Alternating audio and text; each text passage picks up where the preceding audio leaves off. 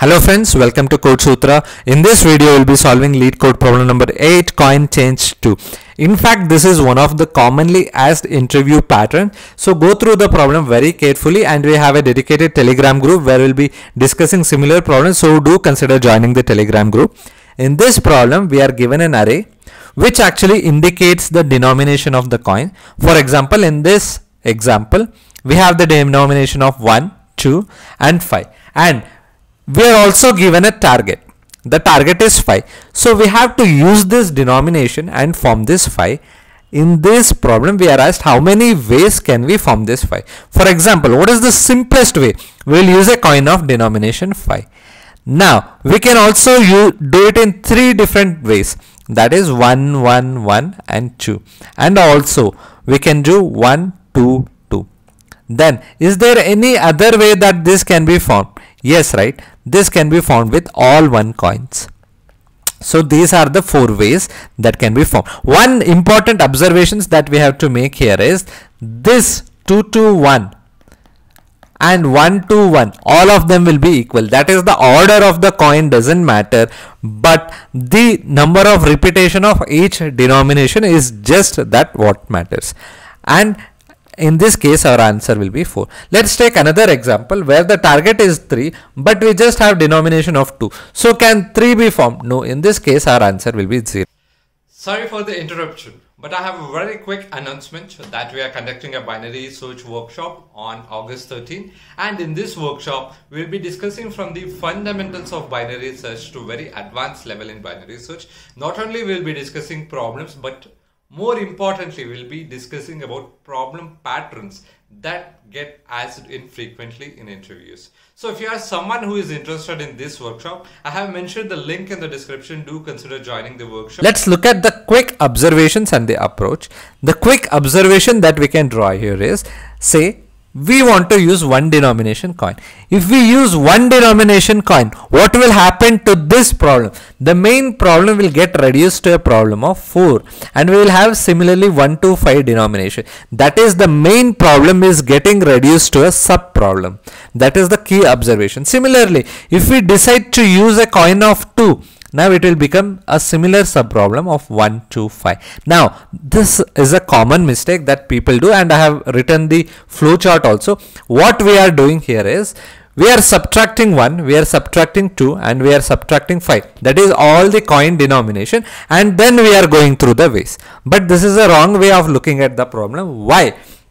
Because in the problem, it is given that 2, 1, 2 and 2, 2, 1 are all same. Right. So if you go in this particular approach, this will actually give us 2 different options, which is wrong. So in order to avoid that, we have to take a very different approach. And in that different approach, what we will be doing, say for example, we have the denominations of 1, 2 and 5. So what we do, we decide to use 1 or not decide, or we will choose not to use 1.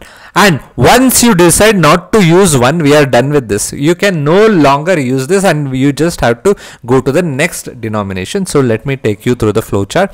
Now, if we decide to use 1, what is the sub-problem? The sub-problem will be 4. Why 5 get reduced to 4? And the index will be same. Here this is the target and this will be the index. So what does this index mean? This index means, that is, you can utilize all the coins from this point and forward.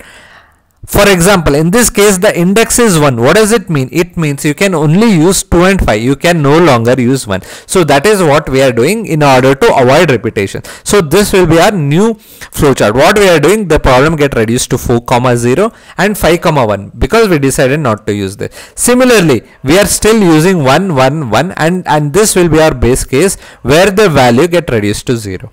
Right. Similarly, there will be many other cases, but there will be no repetition in this case. Right. Now, what is another observation that we can draw from this? If you look here, f of 3, 1. Here also we have f of 3, 1. And if we still expand the tree, there will be many more repeating values. And it is not so optimized way to recalculate this value. Right. So one way is we can use a 2D matrix to store this. right, where we will be having coins on this side and we will be having the target on this side. target will start from 0 and it will go until 6, and this will be our coins, and we'll be filling up the table accordingly. Whichever value you get, if it is already there, we'll be filling up those values in this particular table, and finally we'll be returning the ultimate answer. This is one way of doing this, but is there a better approach? Yes, there is a better approach, and that approach is bottom-up approach. Why are we using this? There are two things. One is we don't want to use a two-dimensional array, and we just want to use a one-dimensional array. And in this top-down approach, what we are doing, we are splitting upon multiple branches, and multiple branches are actually not so, most of them will actually become useless because sometimes we will go to negative value, and hence the better approach is we will be starting from the bottom. That is, we will starting filling from the this side and we'll go to the top. So what is the key idea? Let me explain the key idea. Say our target is still 5 and we have the coins 1, 2 and 5. Now let's just pick up one denomination. We are considering this index, just the coin 2. So what we will be looking? We will be looking the number of ways that 3 can be formed. How many number of ways that 3 can be formed? It can be formed in 2 ways. So now how many ways can 5 be formed just by using the coin 2?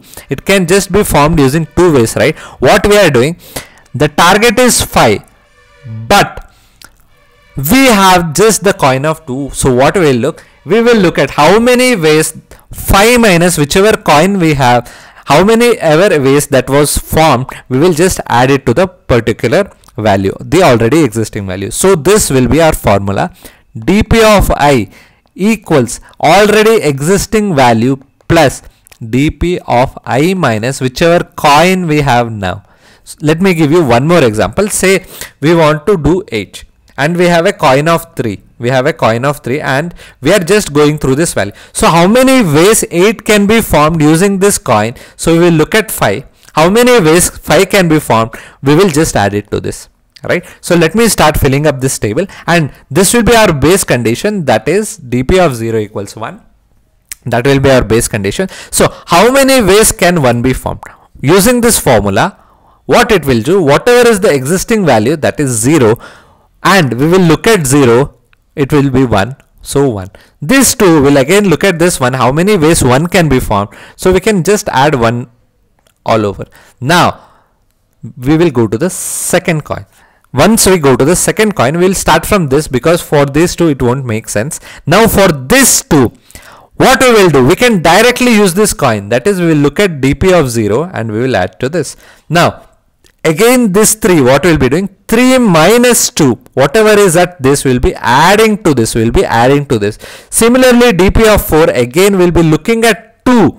Now 2 can be formed in 2 different ways, so we will be adding 2 to this, so it will become 3, and 5 will look at 3 and it will become 3. Finally we will go to the last denomination, that is 5, and we will start from here because for all of this it doesn't make sense. So we can directly start from here and it will look at 0, that is it can be formed in one way, and we will change this to 4, and finally we are done with all the coins and we'll return this value. So what is the pseudocode? What is that we did? We first initiated a dp array and the initial value or our base condition.